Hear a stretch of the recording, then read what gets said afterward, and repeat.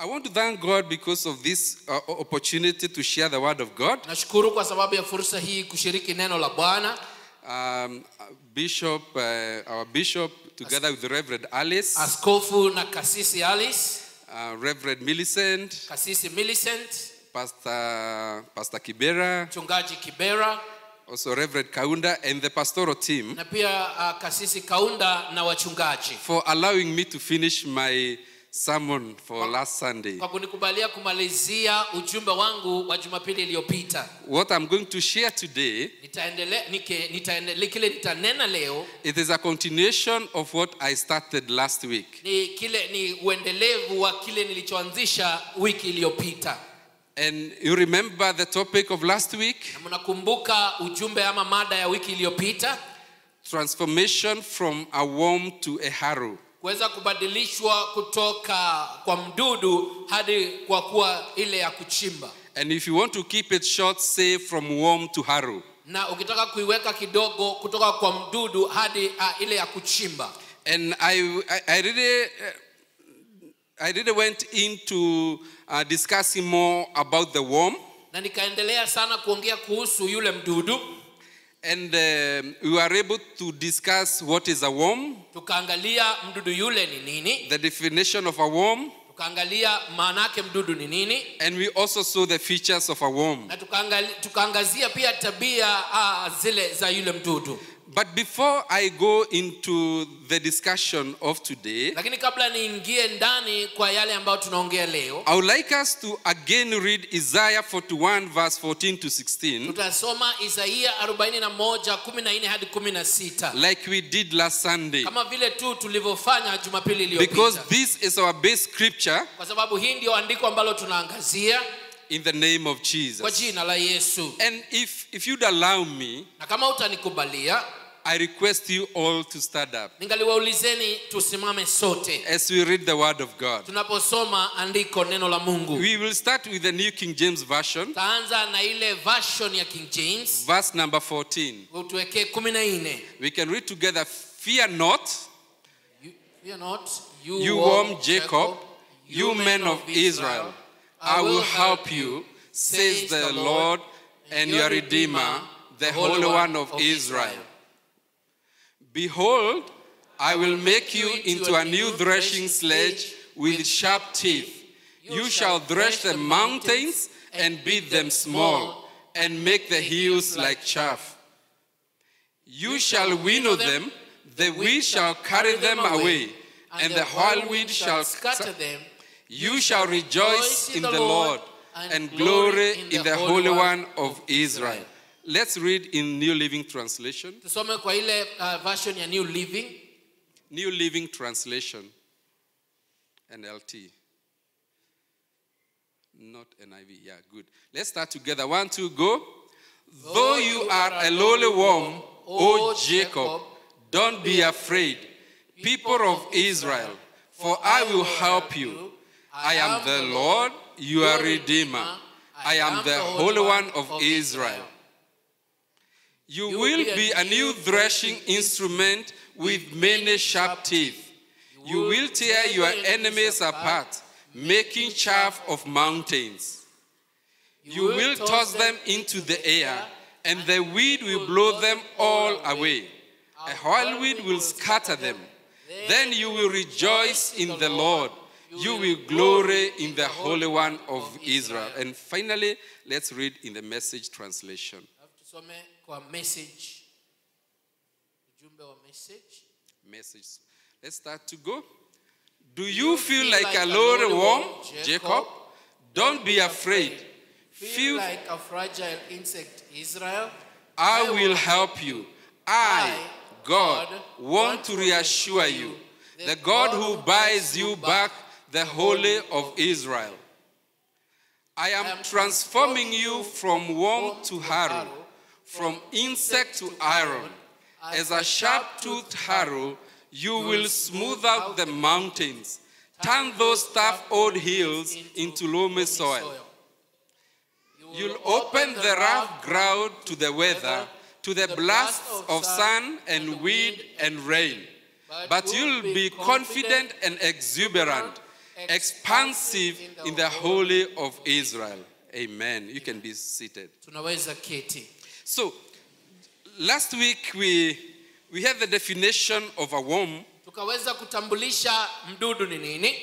And we realized that a worm is a creeping animal. Na tukaangalia kwamba mdudu ni yule wa kujitambaa. Moving slowly and carefully in order to avoid being heard and noticed. Akitembea kwa upole ili asikaweze kujulikana. We also realized that a worm is a burrowing animal. Tukaangalia kuwa pia mdudu ni burrowing, dig into or through something solid. Ni wa kuchimba, yani akichimba kwenye udongo. You know, digging into something that is almost impossible to go through it. Akichimba kitu ambacho ni hata ngumu kuingia ndani yake. And the third definition, na ya tatu, we learned that a worm is an invertebrate. Tukaangalia kwamba yule mdudu hana mifupa. An animal lacking backbone. Inakosa uti wa mgongo. And then we learned about the 4 features of a worm. Na tukaangalia tabia 4 za mdudu. And the first feature, we learned that it creeps down in the ground during the day and comes above ground at night to feed. Ya kwamba inajificha mchana ndani ya mchanga na inatoka usiku kuja kula. Therefore, during the day you cannot see a worm. Kwa hivyo mchana hauwezi muona mdudu. And the other feature, we learned it has a small brain. Na pia tukaona kwamba ako na akili kidogo mdudu. And the third feature we learned is that they do not have eyes, they are light sensitive. Na tukaona kwamba pia hawana macho, wanahisi tu mwangaza. And the fourth feature we learned is that if the skin is dry for too long, it will eventually die. Na tukaona kwamba ngozi yake ikikauka sana atakufa. And there are a few statements that I made when I was finishing. Na kuna mambo kadhaa nalisema nilipokuwa namalizia. That a harrow by itself cannot do anything. Ya kwamba jembe ama huma kwa yenyewe haiwezi fanya kitu. A threshing sledge by itself cannot thresh the mountain. Ile iliyo na ya kukata haiwezi kakata mlima. Something or somebody needs to use it in order to break the mountain. Lazima paweko na mtu ama kitu ili kwamba ikaweze kuvunja mlima. When God is transforming us from the worm to a threshing sledge, wakati Mungu anatubadilisha kutoka kwa mdudu ili kwamba ukaweze kuwa kitu cha kukata, from a worm to a harrow, ili kwamba ukaweze kuwa kutoka kwa mdudu ili ukakue huma ama jembe, it means God is turning you to an implement or a vessel. Inamaanisha kwamba Mungu anakugeuza kuwa chombo cha kutumika, so that he can start using you. Ili kwamba aanze kukutumia. A man or a machine must use the implement.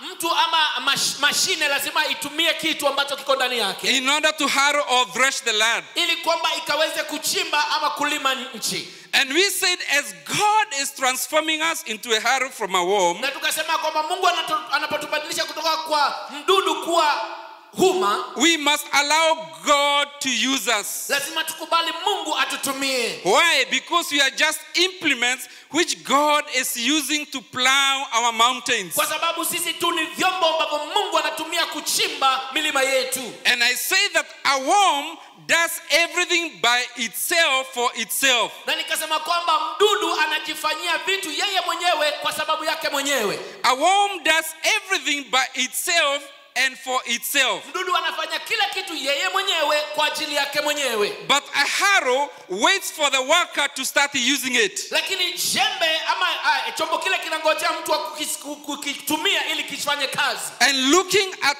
us this morning, na nikitazama asubuhi ya leo, I see many threshing sledges. Ninaona vyombo vya kukata vingi hapa. I see many harrows. Ninaona vyembe vingi hapa. Waiting for the master to start using. Vikiwa vinangoja vitumike. In order for you to be used of God. Ili kwamba uweze kutumika na Mungu. Therefore, God is removing the burden of you having to do it yourself. Kwa hivyo Mungu anaondoa mzigo wewe kufanya mwenyewe. By transforming you from a worm into a harrow. Kwa kukubadilisha kutoka kwa mdudu hadi kuwa kwa ile jembe. Is there anything that is too difficult for you? Je, pana chochote kigumu kwako? I want to let you know. Ningalipenda nikuelezee that that with God, ya kwamba kwake Mungu nothing will be impossible. hakuna kitakachokuwa kigumu. And the reason I'm saying this Na sababu niseme hivi is that it is not yourself to do the harrowing. na kwamba si wewe mwenyewe wa kufanya uchimbi. God will do the harrowing for you. Mungu atakufanyia uchimbaji kwako. You just need to present yourself as that vessel Wewe ujitokeze kama chombo kile which God has made and transformed you to be. ambacho Mungu ametengeneza ukaweze We kuwa. must be a harrow in the master's hands. Lazima ukakuwe jembe katika mtumishi ya muumbaji wako. And today I want to focus now on the harrow. Na leo nitaangazia jembe. And what is the definition of a harrow? Na inamaanisha nini jembe ile? I'll request the media to show us the harrow. Wacha niulize, watuonyeshe silaha ile, jembe ama huma, wengine wanaita huma, Before I define the harrow. kabla nikaweze kuelezea.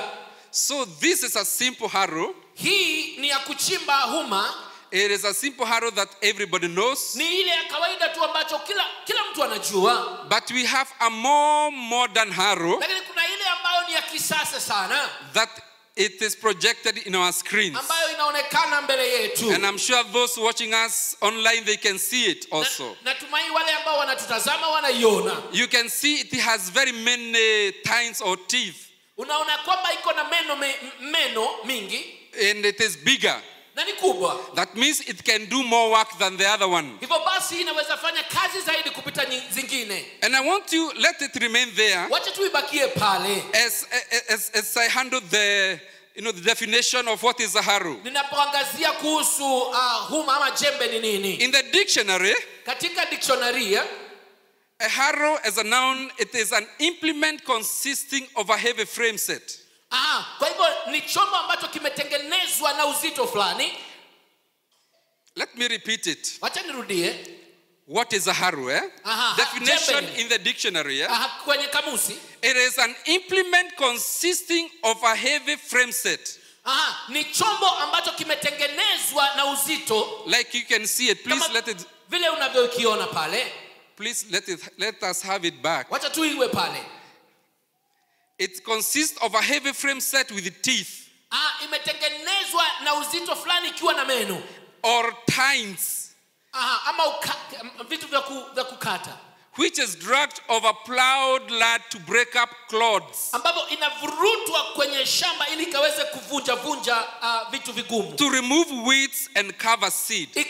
Kuweza kutoa magugu na kufunika mbegu. Don't worry about the bombastic names, I will explain. Usikashtuliwe na majina makubwa, nitaweza kuelezea.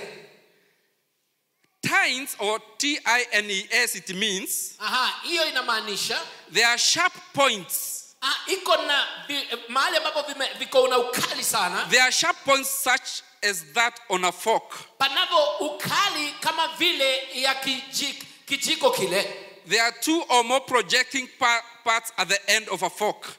Pako na vitu ambavyo vimejitokeza pale katika huma, kwenye huma. So the heavy frame has a set of tines or teeth. Ile uzito ambayo imetengenezwa iko na meno kali. And when it is dragged over a plowed land, hivyo basi inapopelekwa katika shamba iliyolimwa, it breaks up lumps of earth clay. Inavunja udongo. Or as it is in this dictionary, it is clods. It breaks up clods. Inavunja ile udongo ambayo ni nzito. Praise the name of the Lord. Bwana asifiwe. Hallelujah. Hallelujah. Now, I want you to realize something. Ningalipenda ujue kitu.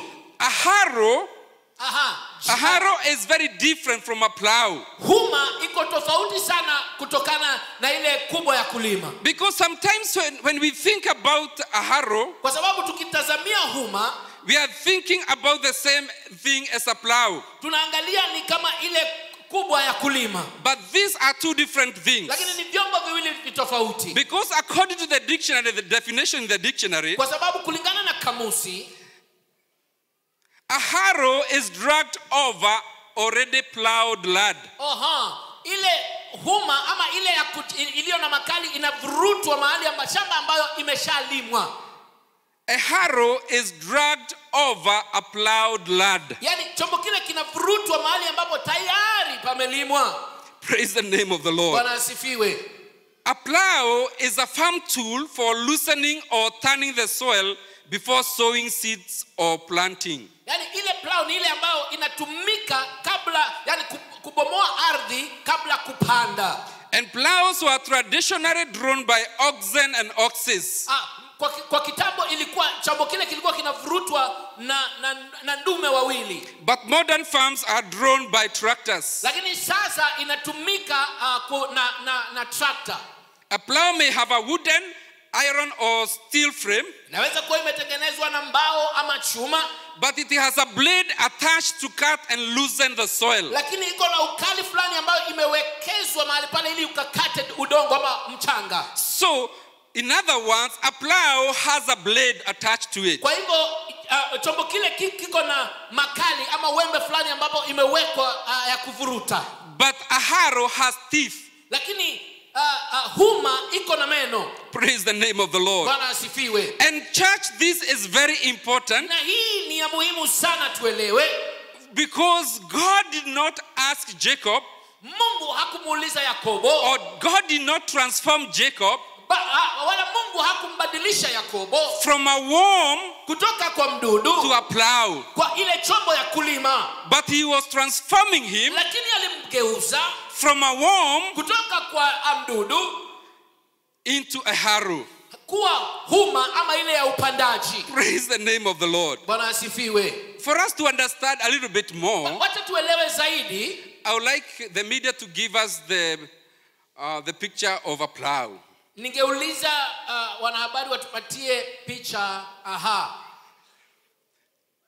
It's not very clear there, but these are different types of plows. Hapo haionekani vizuri, lakini hiki ni chombo cha kulima. But where I come from, you know, we call them murau plow. Tunaita murau. You know, there are some people use it, you know, with their hands. Wanashika na mkono. There are some people who usually use bulls wanatumia ndume in order to plow the land. ili wachimbe ardhi.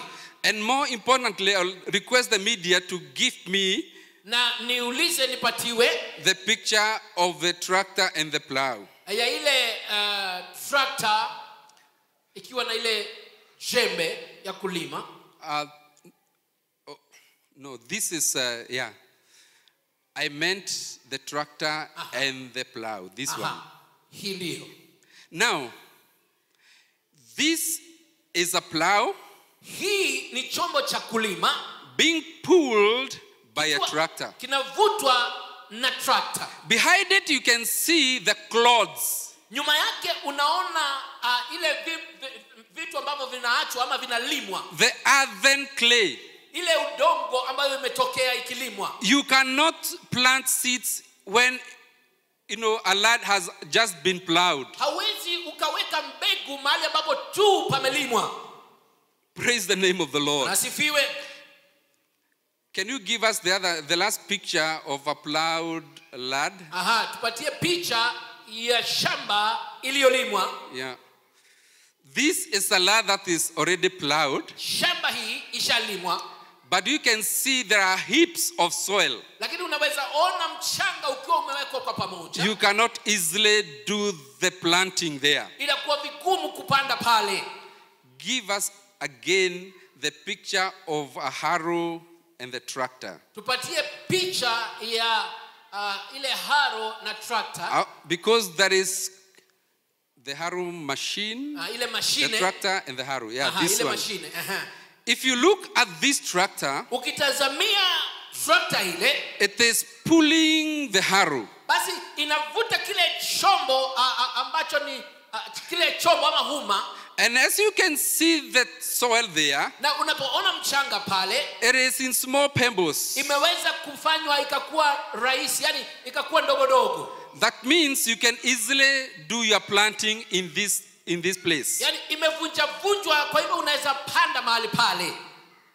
And give us again the tractor and the plow. Sasa tupatie tractor ikiwa imebeba zile huma. Praise the name of the Lord. So these are big clods. These are big clods or big earthen. Michanga mikubwa, yani mchanga mkubwa iliyolimwa tu. You cannot plant there. Huwezi panda pale.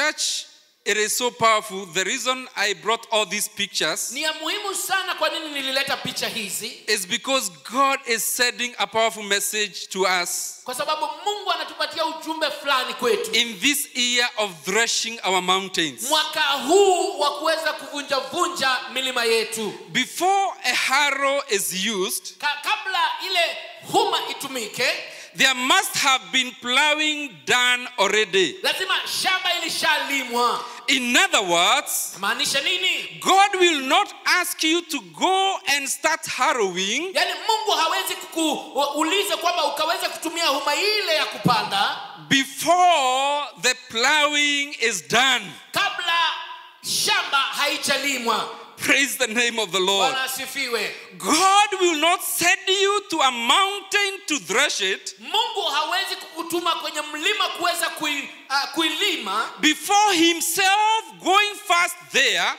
hawezi kukutuma kwenda kwa mahali pa kupanda kabla hajakutuma pale and harrowing the mountain, akaweza kuichimba mlima ule, removing the bushes, kuondoa misitu, removing all the hard rocks, kuondoa mawe mazito, and making it simple for me and you, ili akaweze kukurahisishia wewe na mimi, so that you can start threshing that mountain. ili kwamba ukaweze kulima kukatakata ama kusiaga milima ile. I don't know whether you are getting me, church. Kama unanielewa kanisa, This year of threshing the mountains, mwaka huu wa kusiaga mlima, God has already gone ahead of us. Mungu ameshaenda mbele yetu. He has already plowed our mountains. Ameshalima milima ile. He has already prepared that mountain for you. Ameshaandaa mlima ule kwako. Though that mountain seems it is already existing there, Kama kwamba inaonekana kwamba iko pale, but you can be able to thresh it. lakini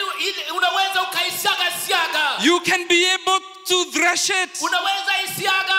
You can be able to harrow it. Unaweza kuilima vizuri. Because God has already prepared it for you. Sababu ameshaandaa Mungu kwako. You may be asking me, Pastor, Unaweza kuwa unaniuliza, mchungaji, I have a big problem. niko na shida kubwa. I have a big problem. Niko na shida kubwa. You don't know what I'm going through. Hauelewi ninapitia nini. You don't know what is happening in my life. Hujui kitendekacho ni nini maishani You mwangu. don't know what has happened to me. Hujui ni nini imefanyika kwangu. But I came to let you know Lakini nalikuja nikwambie that God had already seen that problem. ya kwamba Mungu alikuwa ameona shida ile. And he has harrowed it Na alikuwa tayari ameshailima. so that you may be able to handle that problem. Ili kwamba ukaweze kuwezana No na shida problem ile. is too big for our God. Shida iliyoko kubwa kwa Mungu. He goes ahead of you Aenda mbele yako. to prepare that mountain. Kuandaa mlima ule. He goes ahead of you Yuaenda mbele yako. to prepare you for that challenge. Kuandaa sababu ya changamoto ile. Praise the name of the Lord. Jina la Bwana lisifiwe. Deuteronomy 1 and verse number 30.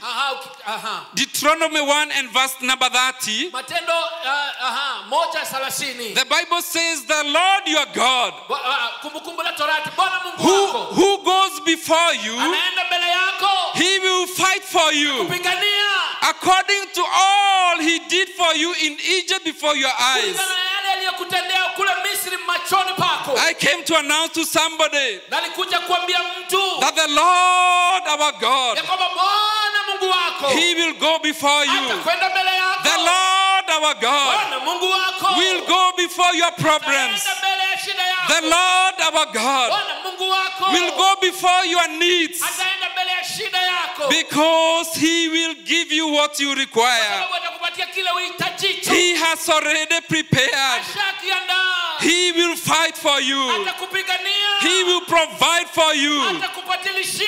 It will be easy for you to thresh that Itakuwa mountain. rahisi wewe kusaga mlima ule. Nothing is impossible with our Hakuna God. kilicho gumu kwa Mungu. And Deuteronomy 31 and verse number 8. Kumbukumbu bado pale. The Bible says that the Lord is the one who goes ahead of Ya you. kwamba Bwana ndiye aendaye mbele yako. He will be with you. Kuwa nawe.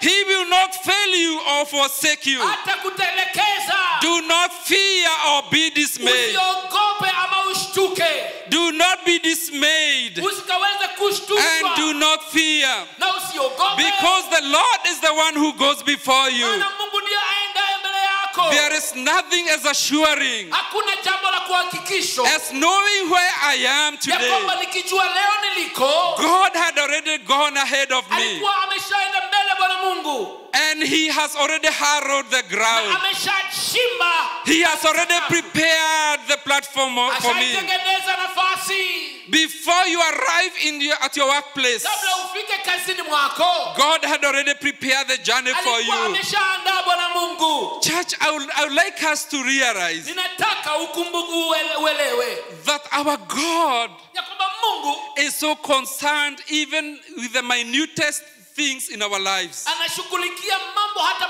yale madogo katika maisha yako. When you wake up in the morning, Muka asubuhi, he knows the kind of dress you shall wear. anajua utavaa nini.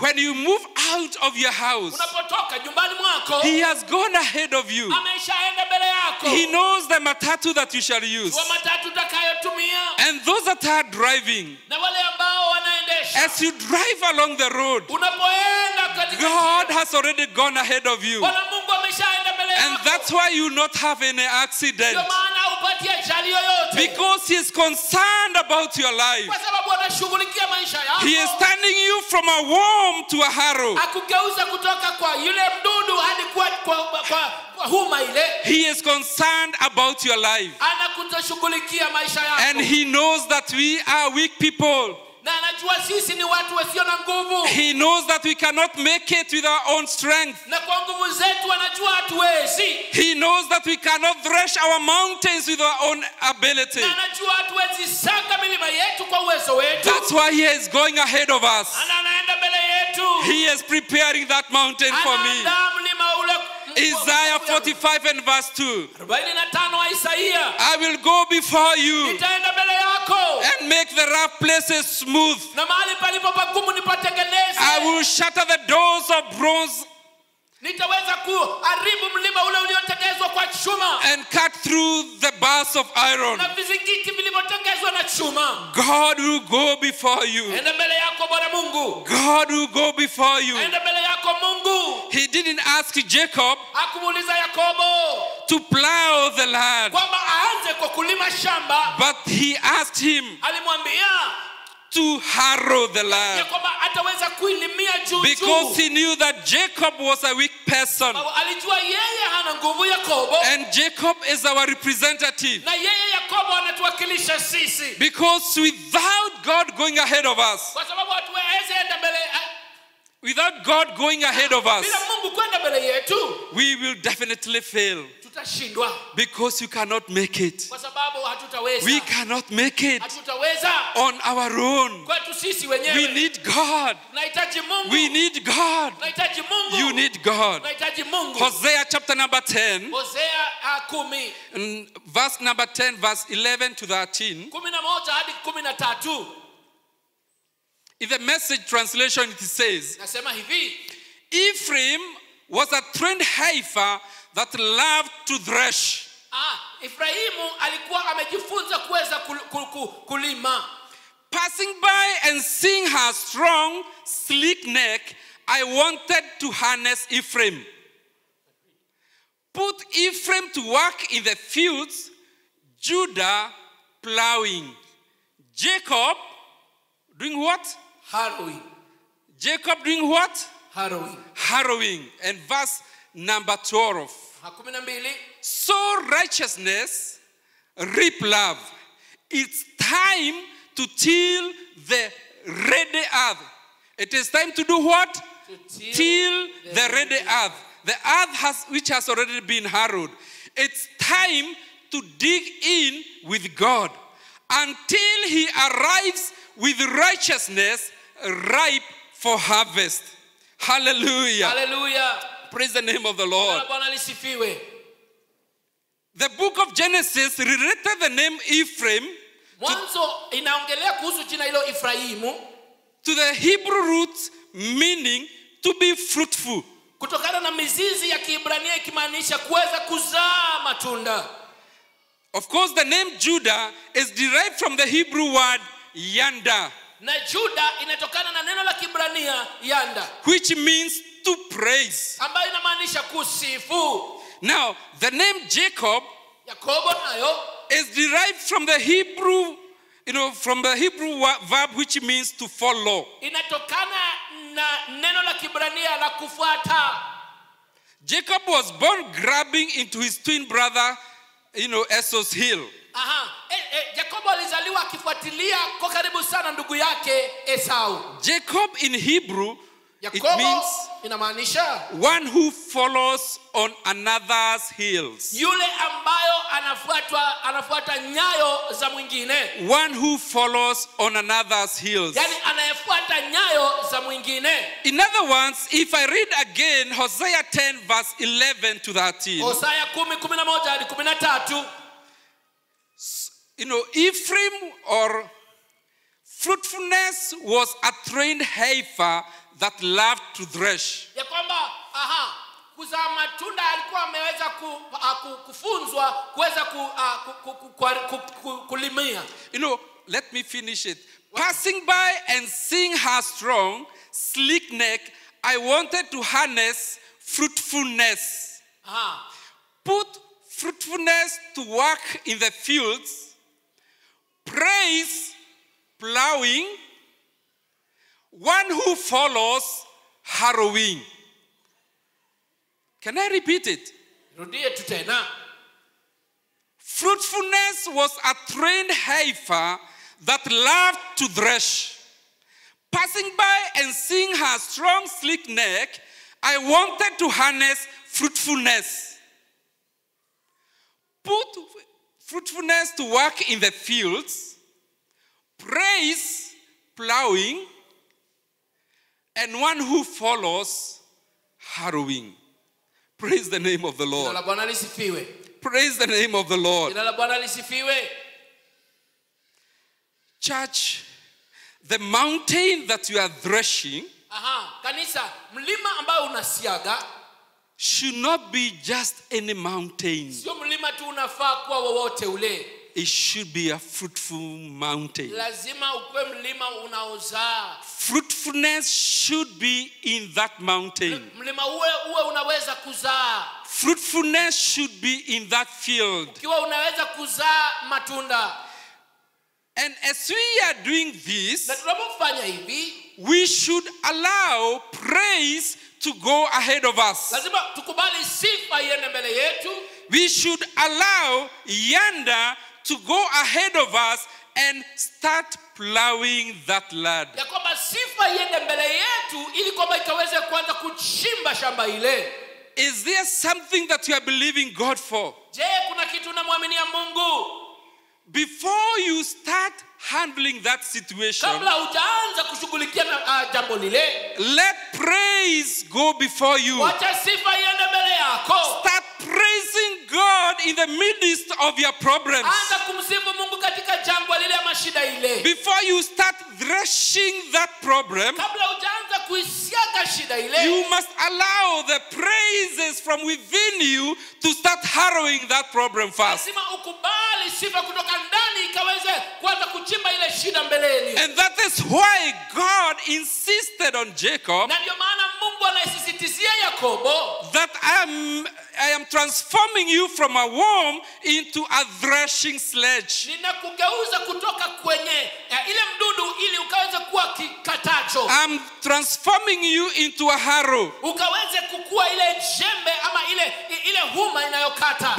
Because God himself kwa sababu Mungu mwenyewe will do the harrowing for you. Atachimba kwa niaba yako. Will do the harrowing for you. Atachimba kwa niaba yako. And when you start threshing your problems, ukianza kuilima shida ile, when you start threshing your mountains, ukianza kusiaga shida ile, it will be an easy way. Itakuwa njia rahisi. It will be an easy task. Itakuwa shughuli rahisi. Praise the name of the Lord. Bwana lisifiwe. Hallelujah. Hallelujah. I would like to say this in Isaiah 28, Isaiah 28 verse 23 to 26. 23 hadi 26. The Bible says, Biblia inasema, listen to me now. Sikizeni sasa.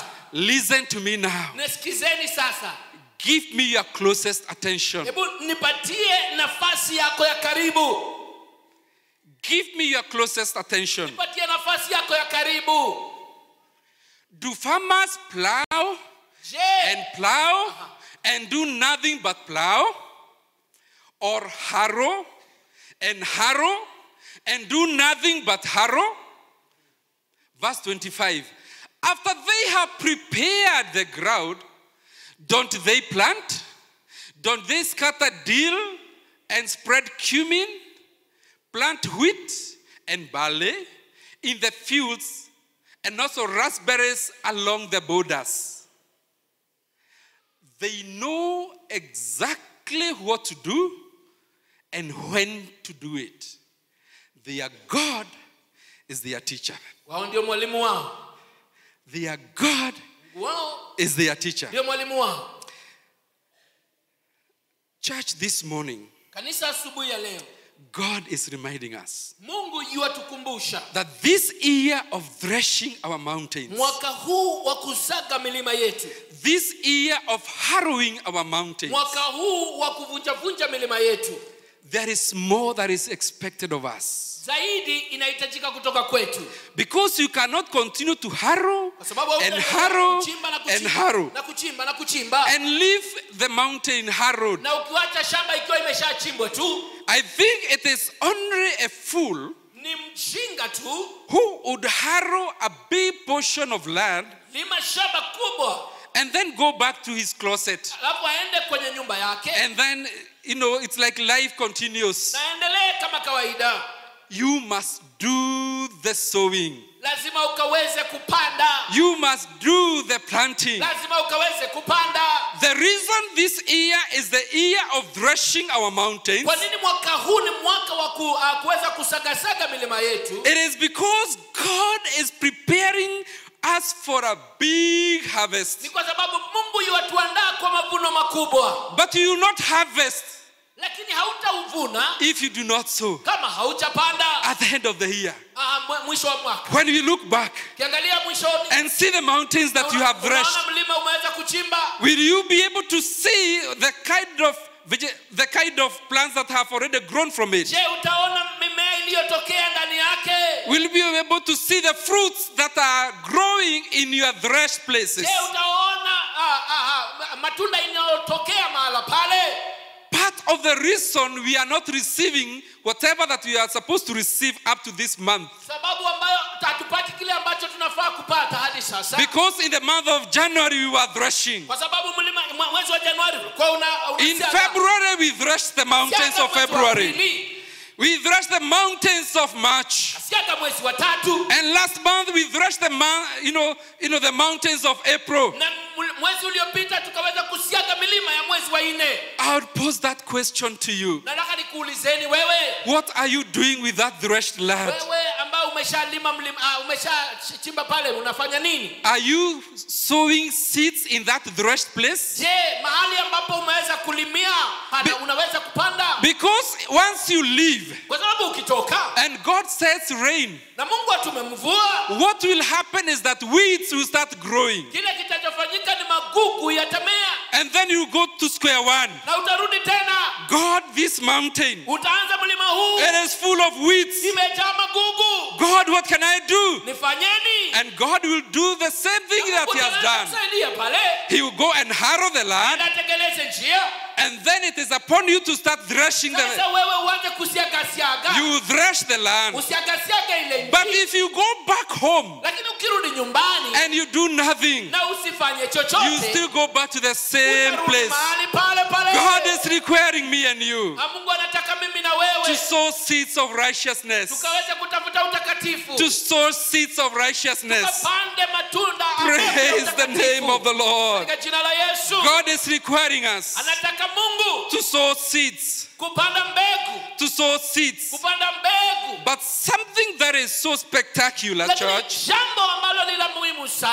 the Bible says in Isaiah 28, the last verse, they know exactly what to do and when to do it. They know exactly what to do and when to do it. The problems that we face every day is mostly that we do not know what to do. cha kufanya. We do not know what to do when we want to do it. Hatujui tutafanya nini wakati wa kukifanya. And we do not know when to do it. Na hatujui tutafanya lini. You know, many a times Wakati mwingi we could be threshing a mountain that you are not supposed to thresh. unaweza kuwa unasiaga mlima haufai kusiaga. You could be threshing a mountain that you are not supposed to start threshing. Pengine unasiaga mlima ambao haufai kuwa ukisiaga. You could be even threshing at a time that you are not supposed to be threshing. Pengine hata unausiaga wakati ambao haufai kuwa unasiaga. You need to depend on God. Unahitaji kumtegemea Mungu. You need to make God your teacher, Unahitaji kumfanya Mungu akuwe mwalimu wako. so that you know when to do the threshing, Ujue wakati wa kufanya kusiaga. and even which mountain you are supposed to Na thresh. hata ni mlima gani unaotakana kuusiaga. There are some problems that are not for us to resolve. Kuna mashida ambayo sio sisi tutaweza kusuluhisha. There are some challenges that you are supposed to avoid. Changamoto zipo ambazo unafaa ukaweze kuondokea. There are some mountains in your life that you are not supposed even to touch. Panazo milima katika maisha yako hata husifai kugusa. These are the mountains which God himself Milima ambayo has Mungu not mwenyewe plowed. anaweza. If you start threshing Ukianza a kushughulikia mountain that God himself has not plowed, ambayo Mungu mwenyewe hajailima, you will do a hard work. fanya kazi ngumu sana. You will try to prepare that mountain. Jaribu kuiandaa mlima ile, You will try to thresh mountain, jaribu kuisaga, but it will be impossible. lakini itakuwa ngumu. I'm speaking to somebody who is threshing a mountain that he's not supposed to thresh. Ninanenea mtu ambaye anajaribu kusiaga mlima hafai kusiaga. Church, make God your teacher. Wacha Mungu awe mwalimu wako. Make God your teacher. Mungu awe mwalimu wako. And he will help you to know which mountain to thresh. Na atakusaidia ujue ni mlima gani unafaa kusiaga. He will help you to know which mountain he has already plowed, Na atakusaidia ujue ni mlima gani ameshachimba. so that you can be able to thresh Ili it. kwamba ukaweze kuisiaga madogo madogo. We have so many mountains in our lives, Unaweza kuwa na milima mingi maishani, but not all those mountains we are going to thresh them. lakini sio kila mlima ambao utafaa kuisiaga. Yes, you can say, like, I can do all things through Christ who strengthens Ni me. kweli utasema nitafanya mambo yote kupitia Mungu anipiaye nguvu. But these all things that you are doing, Lakini mambo haya yote unayong'ang'ana unafanya, it is not literally everything. sio kila kitu. It is only those things that are in Christ Jesus. Ni mambo yale ambayo yako katika Kristo Yesu. It is only those things that God has already harrowed. Mambo ambayo Mungu tayari ameshachimba ama ameshaandaa. It is only those things that God has already plowed. Yaani ni mambo tu yale ambayo Mungu ameshachimba ama ameshatengeza. Anything that God has harrowed in advance for you, Chochote ambacho Mungu amechimba mbeleni kwa sababu yako, you can literally do everything. unaweza fanya kila kitu. Nothing will be impossible. Hakuna kitu ambacho kitakuwa kigumu. Nothing will be impossible. Hakuna kitu kigumu. May you make God your teacher. Hebu fanya Mungu awe mwalimu wako. May you make God your teacher this Wacha morning. Mungu awe mwalimu wako asubuhi. May you leo. make God your teacher Wacha Mungu awe mwalimu wako. to know the mountains that you are going to thresh, Ujue mlima ambao unaweza kusiaga. so that you don't fight battles that are not your Ili battles, kwamba usipigane vita ambavyo si vyako. so that you don't waste time when you are supposed to do something else, Ili kwamba usipoteze muda wakati unafaa kuwa ukifanya jambo to lingine. know what you are supposed to do and when you are supposed to do Ili it. kwamba ujue kile unachostahili kufanya na wakati. And I would like all of us to rise up to our feet. Ulize sote tuweze kusimama. Now that God has transformed you into a Harrow, Sasa sababu unajua Mungu ameweza kukubadilisha ukaweze kuwa kichungi. and God has gone ahead of you, Na Mungu ameenda mbele yako. He has already plowed the land. Ameshachimba shamba ile. He has already plowed that mountain. Ameshachimba mlima ule. He has prepared a breakthrough for you. Ameandaa nafasi kwa sababu yako. But this breakthrough will not come until you start threshing. Lakini haitakuja hadi utakapoanza kusiaga. There is a part for you to do. Kuna jambo wewe unafaa kufanya. This year of threshing, Mwaka huu wa kuweza kusiaga. allow yourself Ukaweze kukubali to be used by God kutumiwa na Mungu. to handle that problem, Akuweza kushughulikia shida to hiyo. tackle that mountain. Kuweza kushughulikia mlima ule. Because Jehovah, Sababu Yehova He has already plowed it. ameshalima. He has already made it easy for you. Ameichimba sasa hii rahisi rahisi And I would kwako. like you to lift up your both hands Inua tu mikono yako miwili and ask God na muulize Mungu that from today, ya kwamba tangia leo the remaining months miezi iliyobaki of this year, ya mwaka huu He will help you to plow. He will help you to thresh akusaidie kwamba ukaweze kusiaga the mountains that He has already plowed. ukaweze kusiaga mlima ambao ameshalima. He may help you to know Akusaidie the mountains He has already prepared ujue mlima ambayo tayari ameandaa and avoid any other mountain that is not prepared for you. kwamba usishughulikie mlima ambayo hajaandaa kwako. And I see Him giving you great breakthroughs Na ninaona akikupatia upenyo mkubwa because there is no mountain that you cannot climb. kwa sababu hakuna mlima ambao hauwezani nao. There is no valley that you will not be able to cross. Hakuna mahali ambapo hauwezi pita. Because when you say we, Kwa sababu ukisema mimi you mean me and Jesus. unamaanisha mimi na Yesu. Jesus gonna help you Yesu atakusaidia to plow that mountain. ukalima mlima ule. To plow that mountain. Ukaweze kulima mlima ule. Open your mouth and ask God to help you. Mwambie Mungu akusaidie. Open your mouth and ask God to help you. Fungua kinywa chako mwambie Mungu akusaidie. May God be your help. Mungu akusaidie wewe. May God be your help this morning. Akusaidie asubuhi ya leo. May God be your help this morning. Mungu akusaidie asubuhi ya leo. May God be your help this morning. Akusaidie asubuhi ya leo. May God help you Mungu akusaidie to thresh your mountain. ukaweze kusiaga milima yako. May God help you. Akusaidie Mungu. Do you feel low like a warm Jacob? Kama uko mdudu mdogo. Don't be afraid. Usiogope. Don't be afraid, church. Usiogope kanisa. God says, I will help you. Mungu anasema nitakusaidia. I will help you. Nitakusaidia. And He says, Anasema I, God, Mungu. God, Mimi Mungu. want to reassure you Ninataka nikuhakikishie that it is God together with His totality. ya kwamba kuenda pamoja It is God together with His totality ni Mungu pamoja na ukamilifu wake. that He will come and help you. Ataja kukusaidia. That is why He's not just saying that I will help you. Sio tu anasema nitakusaidia. He is not saying I will help you, Yama kwamba nitakusaidia. but He is saying I, Na ya kwamba God, mimi Mungu. God Mimi Mungu. will help you. Nitakusaidia.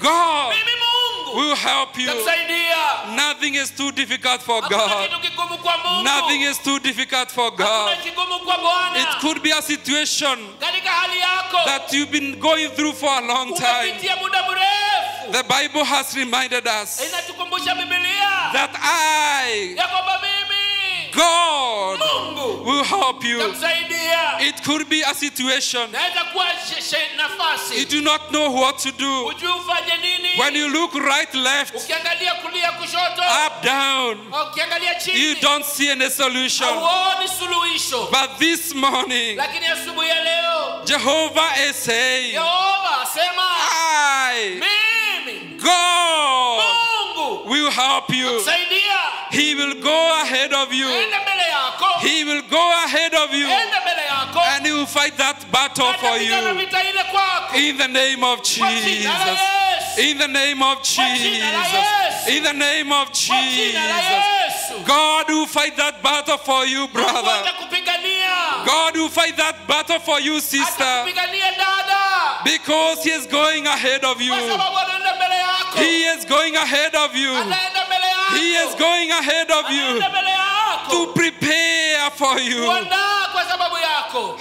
Hallelujah, hallelujah. Hallelujah. Nothing is too difficult for God. Hakuna kitu kigumu kwa Mungu. Nothing is too difficult for Hapana God. kigumu chamu kwa Mungu. Nothing is too difficult for Hapana jambo God. gumu kwa Mungu. Nothing is too difficult for Hapana jambo God. jigumu kwa Mungu. That's why this morning Ndiposa asubuhi ya leo God is turning you yosema Mungu from a worm. anakutoa, He is turning you. anakugeuza, He is transforming you kugeuza from a worm kutoka kwa mdudu to a harrow. ili ukaweze kuwa kuchimba. But don't keep on harrowing. Lakini usiendelee kuchimba na You kulima. need to keep sowing. Lazima sasa upande. The portion you harrow, Mahali ambapo umelima you need to sow. hitaji kupanda. Because at the end of this year, Kwa sababu baada ya mwaka huu there's gonna be a great harvest. lazima kutakuwa na mavuno makubwa. You could be saying, Unaweza kuwa unasema, Pastor, I don't know all these things you are talking about. mchungaji anazikuelewa. Because this God I don't know. Sababu Mungu huyu simjui. I've been trying to follow him. Kwa nikimfuata. But every time I come closer to him, many things happen. Mengi yatendeka. Or many times when I make a decision, Nikifanya uamuzi wakati mwingi, I find myself going back doing the same old things again. Najipata nikifanya yale niliyowacha. It seems for me I am helpless. Ni kama siwezi. I came to let you know. Kuja kukuambia. There is a God that is going to transform you fully this morning. Anaye Mungu anaweza kukugeuza kwa ukamilifu asubuhi ya leo. He going to give you new strength. Atia nguvu mpya.